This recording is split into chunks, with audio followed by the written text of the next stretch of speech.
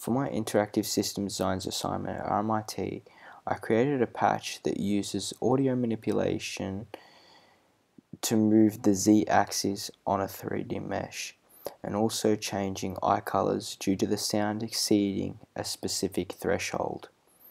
I created this patch with the idea of it being added to live gigs as a visual display that can be used on a musician's face and can use the audio in real time to create an interesting effect. So the patch works as follows. With this option here, you click open and you get the option to pick something off your desktop in terms of an MP3, and then it is loaded into the patch. Then you click resume and the display will start to kick in.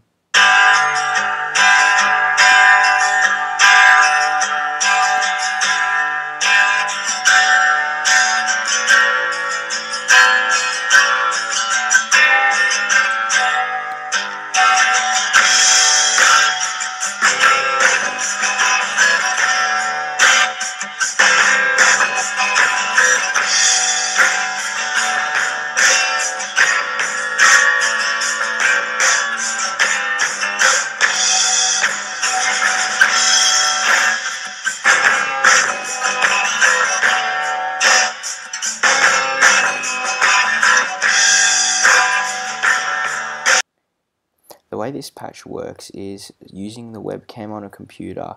It is fed through the JIT.grab, which grabs the nearest available webcam, and feeds it through a Luma object, which then turns the image to grayscale, which allows for this displacement to occur as the mesh works with the lightest points coming out the furthest on the z-axis and the darkest points staying further behind.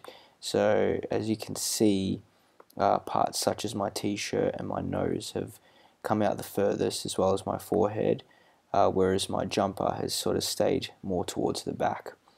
Through this integer box here, I'm able to control how far I want the z-axis to come out. So in this case, I can put it right up to something ridiculous like that, or in the negatives make it go back. But because I like the way it sits, with 3 being the most it can come out,